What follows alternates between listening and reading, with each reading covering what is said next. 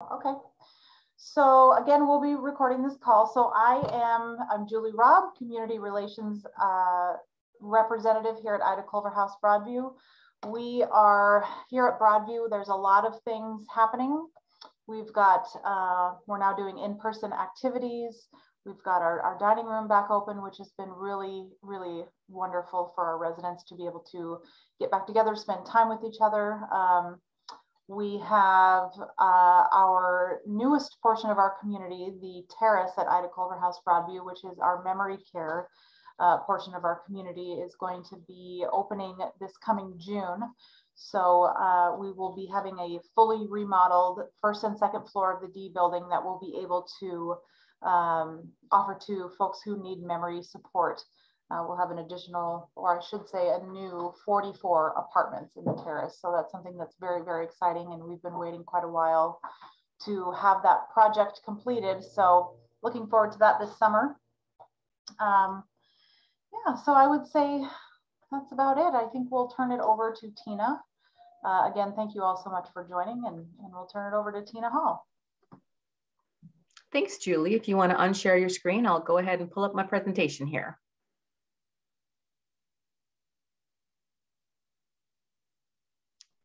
Give me just one moment. No problem.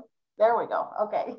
All right. Hi, everyone. I'm going to go ahead and share my screen, and then we will get going from beginning. Let's see. Okay, there we go. Let me see if I can move this bar that might be in your way. All right, well, as Julie said, today we are going to go through some retirement living options and talk about some of the differences. And so for starters, what does your crystal ball show you, tell you about your future? Wouldn't it be nice if we could all tell what's coming in the future? And we all have this vision of how we want to age and where we want to age, but there are a lot of factors that may come into play that we haven't considered that can definitely impact our choices. For example, 70% of people over the age of 65 will at some point either have some level of cognitive impairment or need assistance with 2 or more activities of daily living in their lifetime. And that's things like dressing and grooming, shower assistance, and that sort of thing. The other thing to take into consideration is that social isolation is a growing epidemic among our older population. And I don't think I really need to tell you all about how difficult social isolation can be, because we've all just come through 2020 where we've experienced it. But there is a growing body of evidence that indicates that social isolation can have dire consequences on your physical, mental, and emotional health. So the point of this is that, you know, again, none of us really has a crystal ball. We don't really know what to expect from the future. So our best option is to be prepared, to make a plan and maybe make a backup plan so that we can make our own choices and get ahead of any potential crises. So today, we're going to go over several terms. As you can see, we're going to go through age-restricted, independent living, assisted living, et cetera, et cetera. We're just going to walk through one by one and hopefully answer the questions that you might have and explain the differences between each type and what type is appropriate for different people. Starting with an age-restricted community. And this really is just what it sounds like. This is a housing development or an apartment complex. It can be gated or secured, and this is for individuals who are at least 55 years old or older. You can rent or you can buy, depending on the model of the age-restricted community. Usually, your community and yard maintenance are included, and your transportation services are typically included, and sometimes activities are included, and sometimes outings may be included. It really varies depending on the type of age-restricted community you're looking at. In all cases, you're not going to find your meals or your housekeeping services are included, and rarely are utilities included, although occasionally, similar to an apartment complex that's not age-restricted, you may find some that do include some of your utilities. Within an age-restricted community, there are no personal health care services, no health management services, and it is not a situation where it's going to be regulated by the Department of Social and Health Services. So there's no liability for any care issues that you may experience. And we come to independent living community. And an independent living community is a retirement residence that's really for active, independent individuals who are 62 years old or older, and really are just ready to turn over the cooking and the cleaning and that home and property maintenance to someone else so that they can just focus on enjoying life. An independent living community is going to provide a variety of social activities, educational activities, different types of wellness programs and exercise programs, nutrition, a nice support network, not only of staff, but of the residents, and then often types of concierge services as well.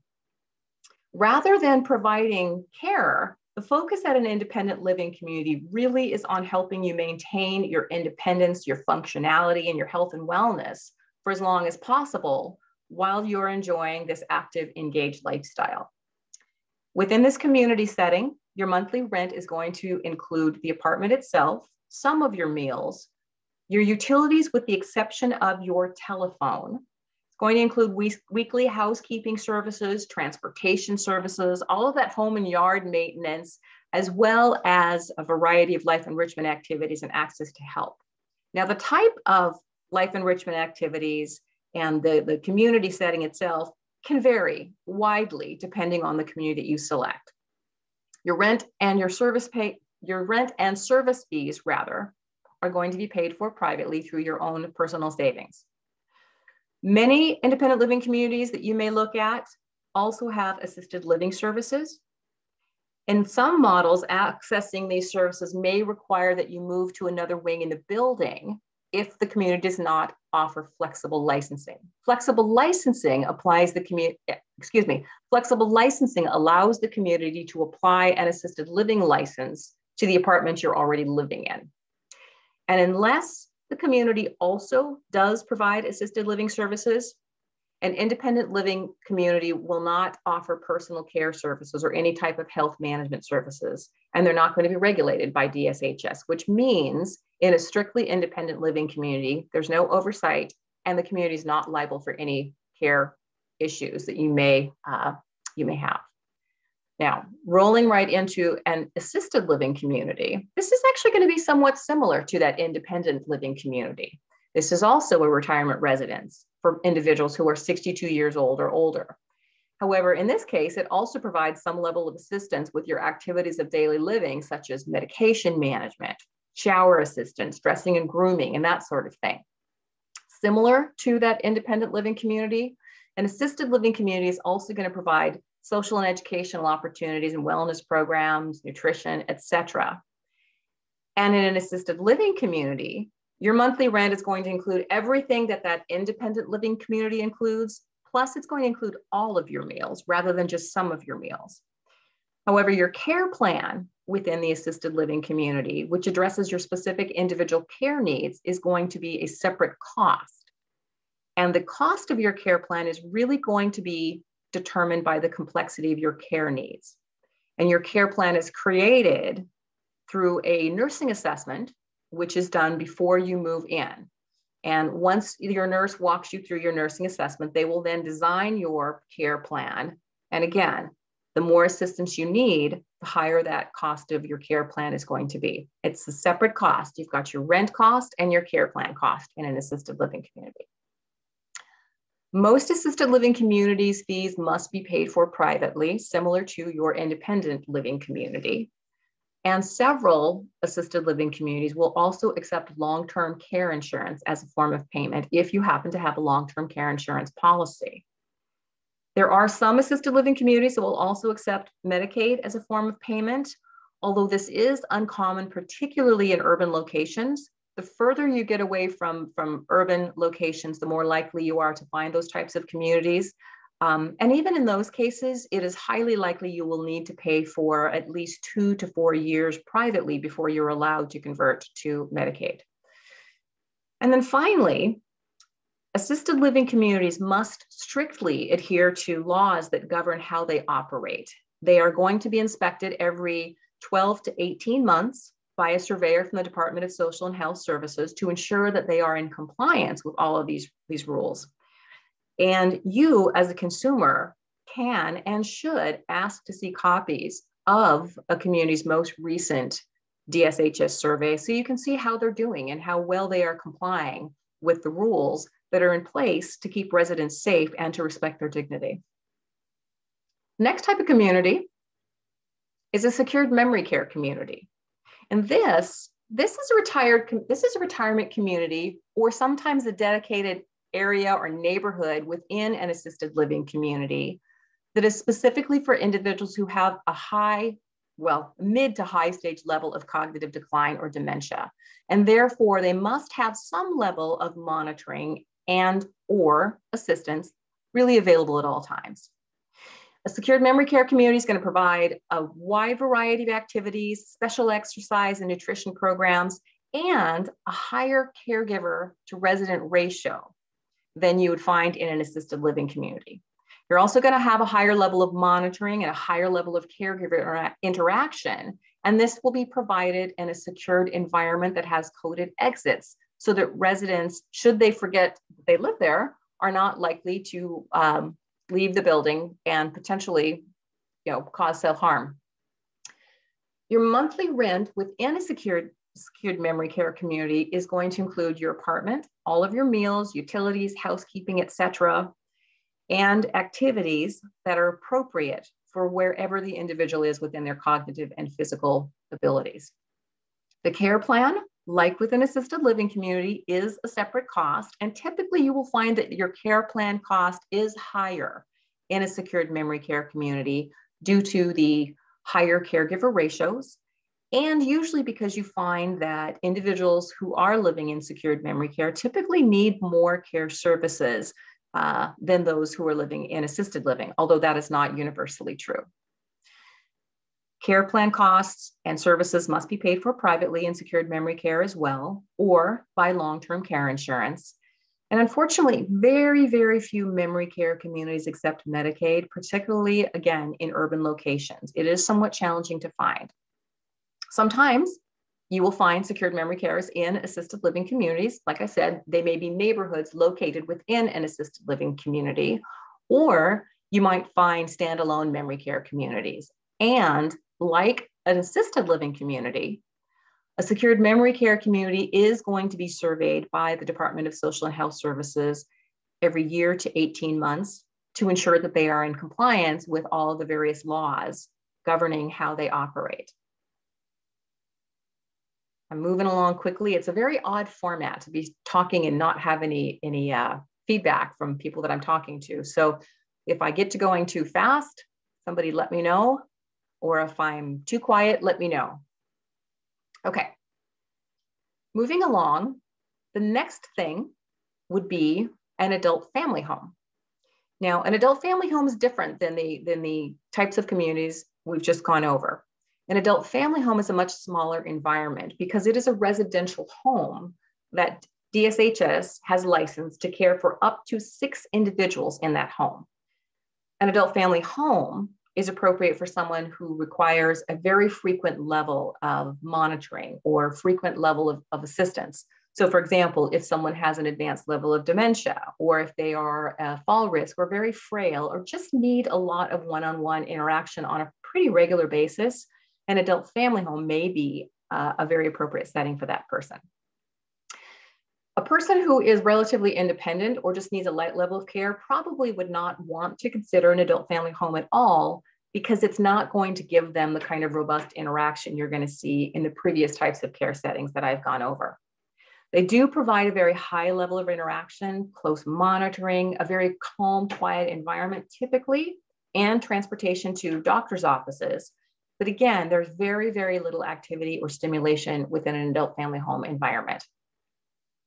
And unlike the independent living community, assisted living community, or memory care community, your costs at an adult family home are all wrapped into one cost. It's not separated into rent and then care fees. It is one cost, and it is dependent on the complexity of your care needs, and then other factors like the size of your room and whether the staff is awake at night, and of course, the location. Adult family homes are also paid for privately. And occasionally long-term care insurance policies will recognize adult family homes and pay out on those insurance policies. But it's something that you would definitely want to check because adult family homes often are denied by long-term care insurance companies. On the other hand, many adult family homes do accept Medicaid as a form of payment, though typically this is only going to be the case once the individual has been living there and is paid for care privately for some period of time.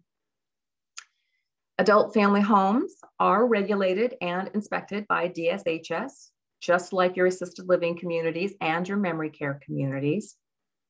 And again, if you are touring an adult family home on behalf of a loved one family member, I do highly encourage you to read the most recent copy of that survey to find out how they're doing in terms of adhering to the regulations that apply to how they operate. There are literally thousands of adult family homes in Washington state. There are close to 2,000 in King County alone. So it makes it very difficult to find an adult family home that is appropriate. And the spectrum of quality can really, really vary. In fact, the spectrum of quality in adult family homes really varies more than even in an assisted living setting or an independent setting. So if you are considering an adult family home for a loved one, I strongly would advise you to engage the services of an Eldercare Advisor. Okay, I know I'm going through a lot of things quickly, and I promise you we'll have time for questions when we get through. Next, nursing home. Nursing homes, often referred to as skilled nursing communities, deliver care that cannot be delivered in any other setting per Washington state regulations. In a nursing home setting, you're going to have RNs or LPNs who are available 24 hours a day, and they will check in on patients regularly as needed. You're not really going to have a lot of privacy in a nursing home setting. Typically, you share a room and your space is your bed and maybe a little wardrobe and your television and not much else. The good thing is most of us are not going to need to live in a nursing home.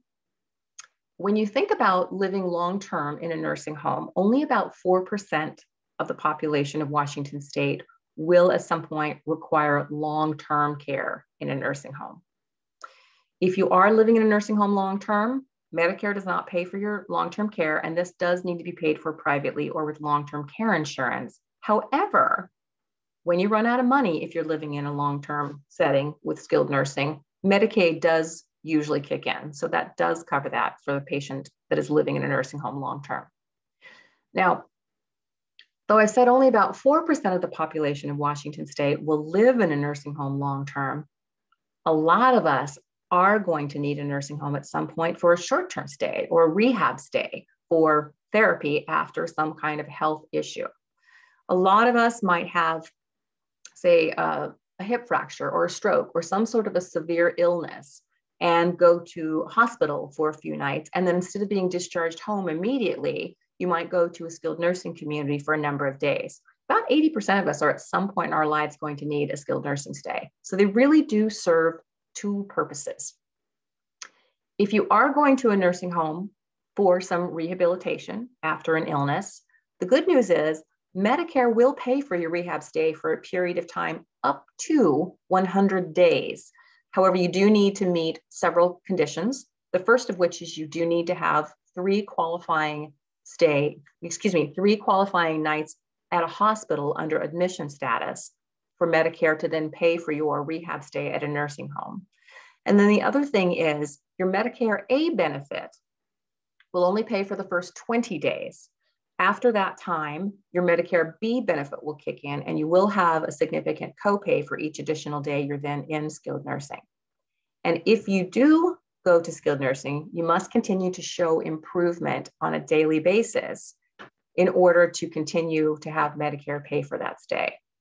If you stop making progress, you can either discharge to your previous setting, whether that was home or an assisted living community or an adult family home, or if you then convert to long-term, you may continue to stay there, but then you would have to pay privately. It can be a little confusing, I know. Then we come to life plan community.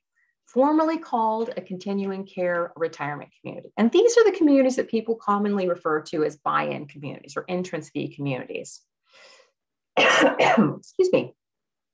In order to move into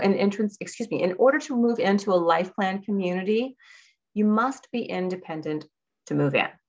If you already need assisted living services, generally you're not going to be admitted to one of these types of communities, although some communities do make some exceptions, particularly if you have a well spouse and a spouse that might need just a tiny bit of assistance. But generally you do need to be independent to move into this setting. These CCRCs typically are going to provide all levels of care on the same campus. So you'll have independent living, you'll have assisted living services available, memory care, and a skilled nursing community on the same campus. And oftentimes these are luxury models.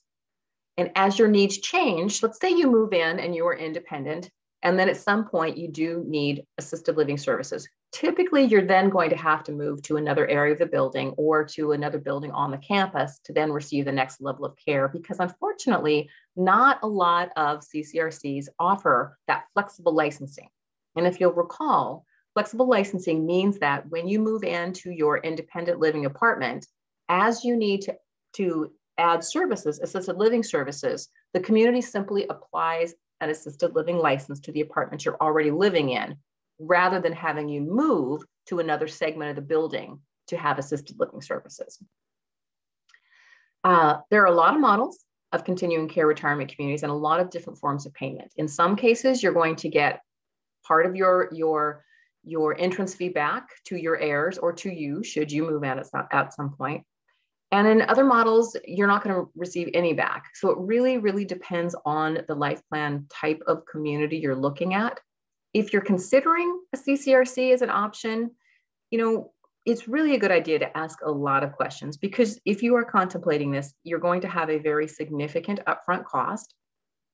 And maybe it is absolutely a wonderful thing for you, but it also may not be. So get a copy of the packet, take it to your financial advisor, particularly if it's a financial advisor that has some experience with CCRC, so that they can review the paperwork and make sure that it really is a good fit for you. And one more note about CCRCs, sometimes you will talk with a CCRC and they will tell you, we have all levels of care, which they do, and that's true, and it's a good thing. But don't be fooled into thinking that you're going to absolutely need that skilled nursing. Sometimes people say when you need skilled nursing, as if you would need it long-term. And the truth is 4% of us will need that long-term. So just remember to keep that in mind. Okay, let's see. Now that we've gone through the various types, I want to shift gears a little bit and talk about, how can you tell if a community is the right fit for you personally? Okay. So there are a lot of questions you can ask yourself. Some of the most important things to think about is, one of the most important things to do is to really think about your own situation and have a realistic understanding of your situation, both right now and what's likely to happen. We all like to see ourselves as younger than we are. We all like to think of ourselves as we are on our very best days. But when you're considering a move to a community, you really want to think about, how do I do on my worst days? Because we want to plan for having that safety net on our worst days, not just our best days. Think about how your situation is likely to change and develop over the next few years. Is the community that you're looking at going to be able to meet your changing needs, or will you have to move again in a year? So really think about your specific situation and be realistic about it. When you're touring a community, you want to look at more than just the age of the residents, because again, we all see ourselves as we were 10 or 20 years ago. I know I do. I look in the mirror and I'm like, oh yeah, I'm in my 30s. I'm definitely not in my 30s. So focus on that vibrancy and the cognition, and really look, do people seem engaged? Do they seem happy? Are they enjoying themselves? What are their backgrounds? What are their interests? Will you have things in common with them? Will you enjoy socializing with the people there? Take a good look at their activities calendar and look at the kinds of things that they do. Are there a lot of things there that you really like to do? Are they readily available? Do they offer the various services and amenities that you personally want? whether that is a group of people that practice your faith, or maybe you want to do water aerobics. But if they've got a bunch of services that don't really appeal to you because you're never going to use, those are kind of irrelevant. So really think about what's important to you and do they provide that? If you have an opportunity, go to some of the events and the activities. Have a meal, particularly share a meal with some of the residents so that you can ask them questions, because they're going to be very honest with you about what they like about the community. They're going to tell you if they've had issues. And more importantly, they're going to tell you how that community resolved any issues that may have come up. So talk to the residents. They are the experts. When you're talking with the community relations folks, ask about care limitations. If you have an illness that is very likely going to lead to you needing a higher level of care, whether that's in the near future or down the road, find out if they're going to be able to meet your changing needs, and find out if there are circumstances under which you would have to move out of that community. At what point might they not be able to meet your care needs? Now, that doesn't necessarily mean that you need to move to a community that can do every single thing, because there's a lot of services that you may never need. So think about your specific situation. Again, have a realistic understanding of your situation, your diagnoses, and where things are likely to develop as you're looking at communities. Then again, if you find a community that you really, really like that fits your needs right now, and you're willing to consider a move later on down the line when you need it, that's not bad either. You really just have to think about what's important to you. Look at their most recent DSHS survey. I've said that a couple of times. I think this is so important because it tells you about their care services. You really want to know, how are they doing? Have they had a lot of violations on their survey? If you go and look at the DSHS website, you will find that there are reports for nearly every single community, but they vary greatly in severity. If you've got a community that has a small violation on their survey that affects one person every few years, that's a very different thing than if you are looking at a community that has enforcement letters as long as your arm. If you are looking at a community and you find that they have an ongoing series of enforcement letters, or they have been in stop placement, that's a red flag, because that really speaks to patient safety. And that's, if you are in a vulnerable position and you are putting yourself in someone's care, you want them to treat you with dignity and respect, but you also want to make sure that your care needs are going to be met and you're going to be safe. And then look at the financial model. What makes sense for you? Does a CCRC make sense for you? If you're planning on living there for a long, several years, it might be. If you've waited for quite a while, a CCRC probably isn't the best fit. So just, look at the financial model, think about what you have in savings. If you have a long-term care policy, that's going to be very helpful. A lot of us don't, but, if you do, ask the community if they've had success in helping people trigger their long-term care policy. So that's kind of some of the things you need to think about in choosing a community. But the other thing that I suggest you ask yourself is, how do you know when it's time for you to move to a community? This is a really tough question. In fact, this is probably one of the hardest questions that people grapple with, is when do I make the move to a community? So there are a lot of questions that you can ask yourself to help you get to a good timeline. The first one to start with is, how does my life compare now to how it was 5 years ago? Are you starting to experience some functional decline or some cognitive decline? Are there things that you're finding very difficult, whether that's the stairs on your front porch or vacuuming your living room? And what is that going to be like 5 years from now? How is it likely to develop? Are you thriving in your current environment, or are you just sort of surviving in your current home? Do you just go from your bedroom to the bathroom to the kitchen to your bedroom to the bathroom? If you have this 4,000 square foot home, but you're really only living in 2 or 3 rooms, do you really need a home like that you need to keep up and maintain? Maybe not. How often are you socializing? Do you see people every day? Do you see them once a month? How often do you want to see people? You know, if you've been a very, very social person all of your life and you're finding yourself more and more isolated, either because you've had people move away or pass away or stop driving, this can definitely impact your physical, emotional, and social health. So are you isolated? Are you still driving? If you're not driving, can people get to you easily? Or are you in a location where if we have one of our fun freak snowstorms, people are not going to be able to get to you to help you? How about food, nutrition? Are you cooking nutritious meals for yourself, or is someone providing nutritious meals for yourself? Or are you living on processed foods and microwave meals? And would you benefit from having healthy meals? Are you a caregiver? This is oftentimes a reason to think about moving to a community. If you're a caregiver and you've been providing care for your spouse for a long time, how are you feeling about that? Are you starting to feel burned out or exhausted? And would you benefit from having some support and some help? And how would that affect your life?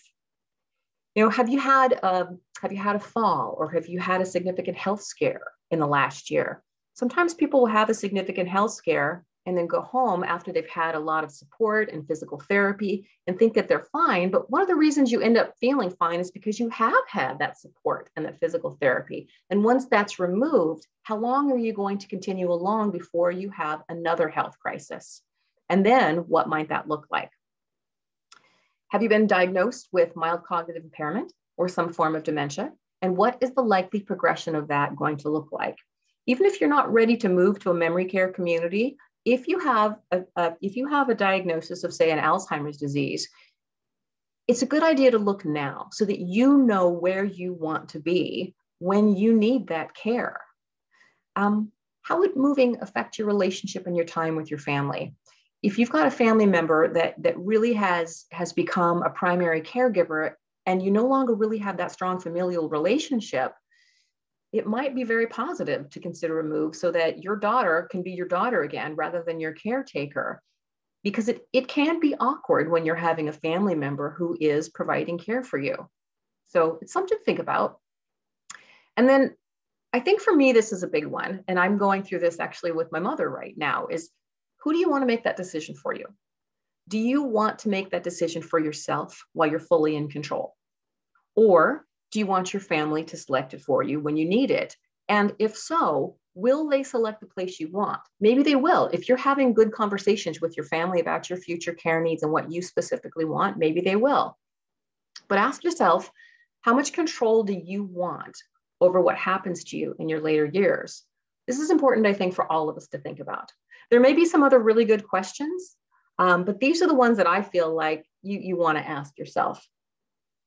And then finally, I'm trying to pay attention to time. I know that we're doing good. Great. We'll have lots of time for questions. I think this is my last slide. So thank you, Ida Culver House Broadview, for allowing us to talk through these things. I just wanted to go over where Ida Culver House Broadview fits into this sort of continuum of care between independent, assisted, memory care, all of that. So Ida Culver is an independent senior living community, and they're in North Seattle. And they've been family owned and operated for about 30 years.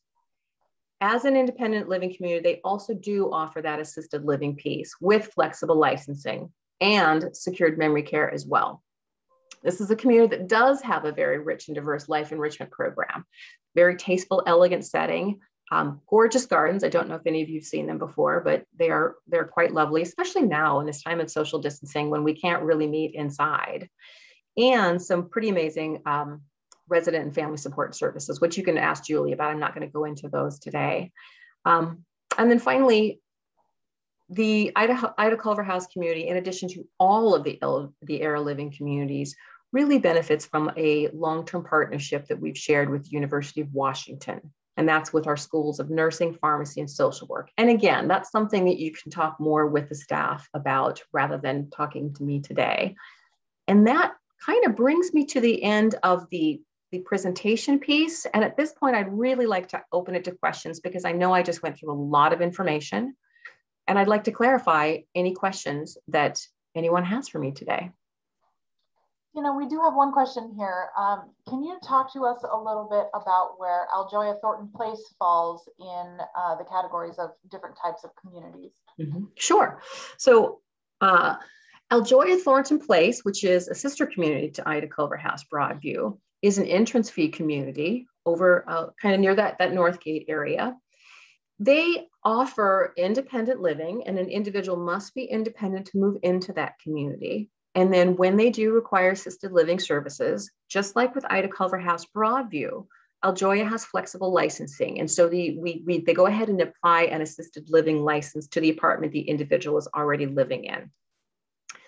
The Aljoya model is kind of a hybrid between your typical CCRC and assisted living community. They do offer the highest level of care allowed under Washington state law for an assisted living community. So they are going to do things like 2-person transfer assistance, sliding scale insulin management, et cetera, et cetera.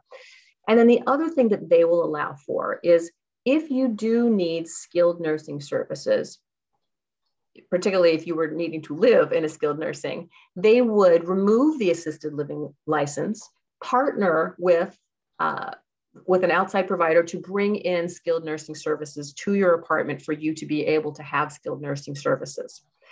The cost of that is similar to what you would experience living in a skilled nursing facility. So people are often surprised that it doesn't increase your costs, but it's kind of an amazing model, really. I'm not going to talk too much about that, but I know Mariah at Aljoya Thornton Place would be happy to kind of drill in and explain in detail what they do there. Wonderful. Any other questions that you guys have? Okay, Patty North has a question. Let me see if I can actually. I'm going to stop my share and then I'll be able to. Okay. Okay, can you hear me? Yes, go ahead. Yes. All right. I'm aware of situations where someone has lived in a retirement, not a retirement community, let's say a life plan community, and they become, they need more support or help than would typically be given in that portion of the community. For example, somebody's living there and they become incontinent. Mm-hmm. Now that's not skilled nursing to clean somebody up, no. but it's labor intensive to kind of to do that all day, 24 hours a day. Mm-hmm. So these people are being asked to leave the community where they're living because of just labor issues, not because of skill issues. So talk about how can you predict, how do you choose a place that's not going to boot you out? So one of the things that I would suggest doing is, as you are looking at communities, when you're talking with the community relations director, talk about the services that they provide, and ask some specific questions. Sometimes they may ask you some very personal questions, and it can be very uncomfortable to talk about some of those personal services.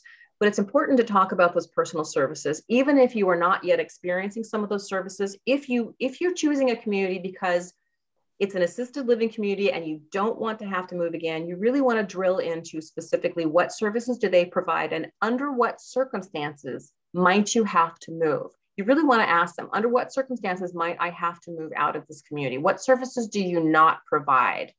Now that doesn't necessarily mean, again, that you're going to need every single service.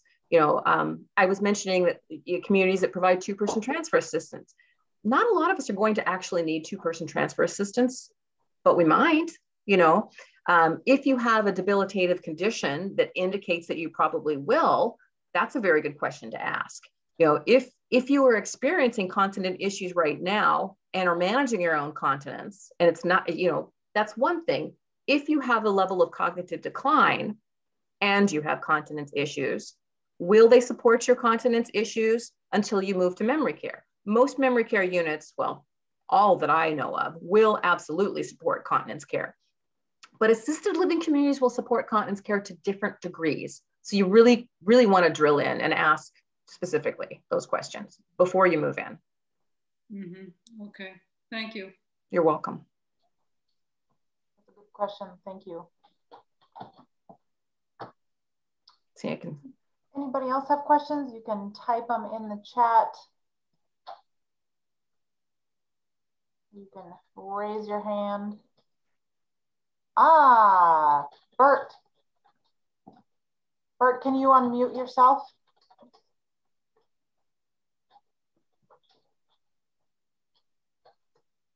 Bert, you are muted. There we are.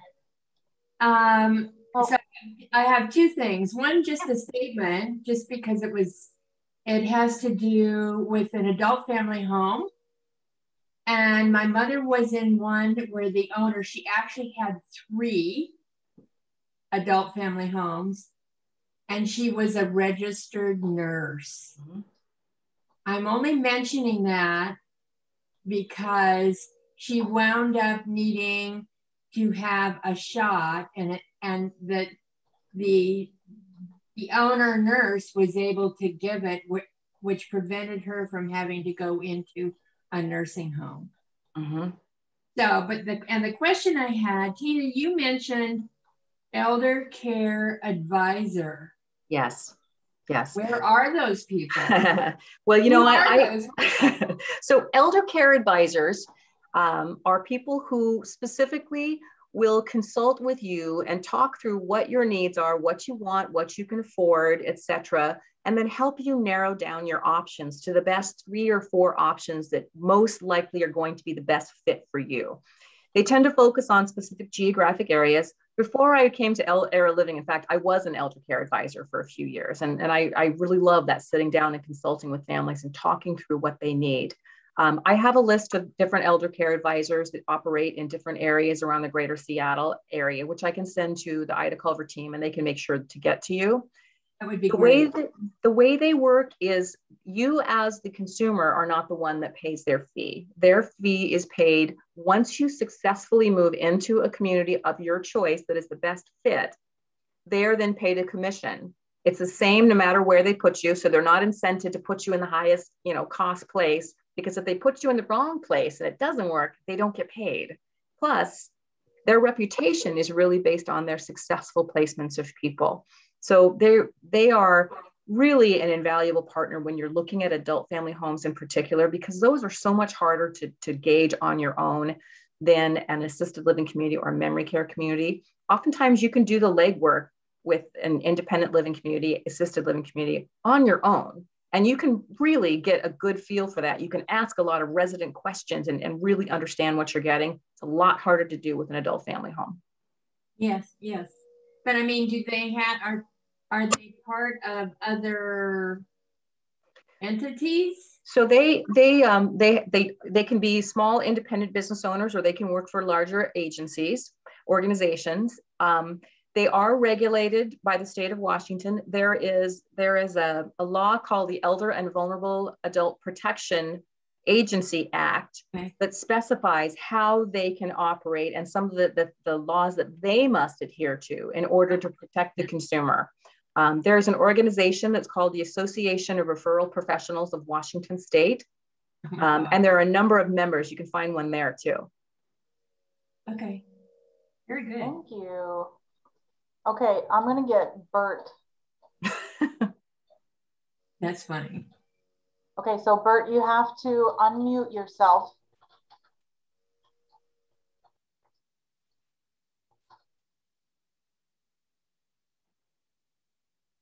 You might be able to unmute. Let me see. So Bert, it says it's gonna say on your. Oh, he's unmuted now. There we go.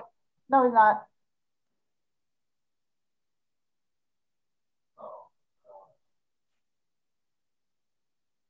We're gonna get it.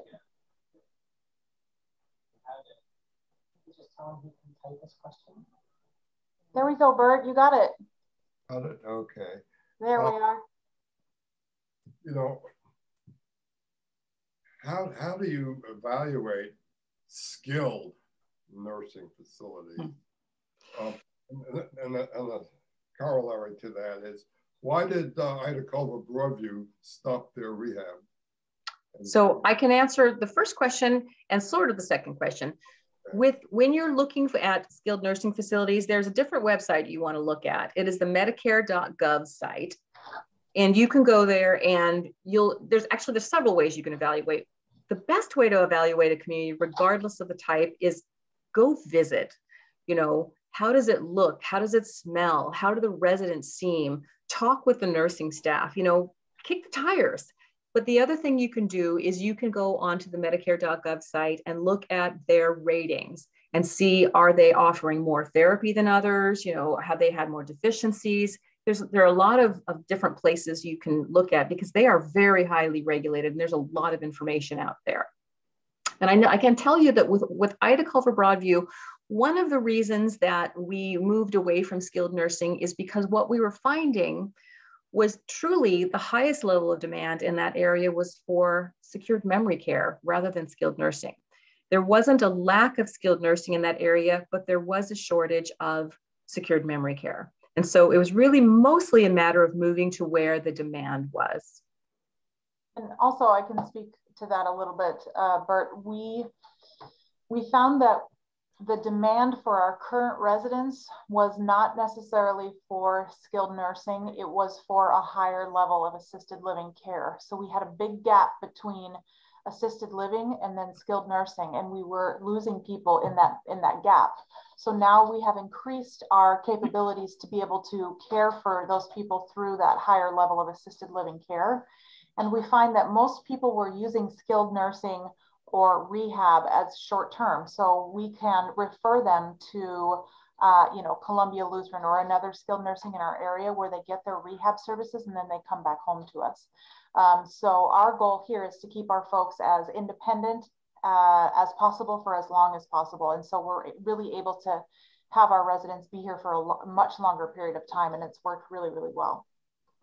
And as I mentioned, remember, realistically, only about 4% of us are ever going to need to live long-term in a nursing home. So though you may need a rehab, you'll then come back to your community or your home or wherever it is you call home. Yeah. Let's see, Tina, we've got another question. Where on the DSHS website can I find the survey? So Julie or Pam or Cheryl can in their follow-up send you the link to the correct page. I sent that to them. And what you'll do is you can query by zip code, or you can query by specific community. So you would type in the zip code and hit the query button, and then it would pull up those communities and it would say, this community has reports. Every community has reports. It doesn't necessarily mean they're negative reports. It could be their fire inspection report. It could be a report that said this community has no deficiencies. But go ahead and look at the ones that you're interested in. You know, if you pull up a community and you can see, oh my gosh, they've had 10 violations in the last 2 years, you know, or enforcement letters or stop placement, that's probably not a place you want to go to, because that indicates that there are systemic problems that they haven't corrected. You know, if you go in and you find that, oh, this community had one violation which they fixed a couple of years ago, or this community has had, you know, and it also depends on the severity. So I do encourage you to read those reports for any of those communities that you are interested in looking at, but then also look at their actual surveys when you are touring. They are supposed to be out publicly available to you, so you can just read through them. And then if you have any questions on that survey, you can ask the staff to talk with you a little bit about that survey. Awesome. Do any of these facilities transition to hospice care at all, or is that something else? Actually, most communities will allow hospice care to come in. So there are very few hospice locations where you actually go to for hospice. There's Evergreen Hospice over in Kirkland, but it's a very small number of beds, and there are some very specific requirements in order to go to actually a location specifically for hospice. Hospice can come to you, whether you're living in an assisted living community, a memory care community, adult family home, hospice comes to you. And very few communities will say, no, we don't want hospice. I mean, it's a good question. If I would want to know that when I need hospice, are hospice services allowed to come in? 95% of the time, people are going to say, yes, absolutely, we invite hospice in. And here at Ida Culver House Broadview, that's the case here. We have several residents who will decide on which hospice team they want to have here. Usually that decision is made in conjunction with our community health director, Louise Reed, and she will give her input. And then the hospice services come into the resident's apartment here.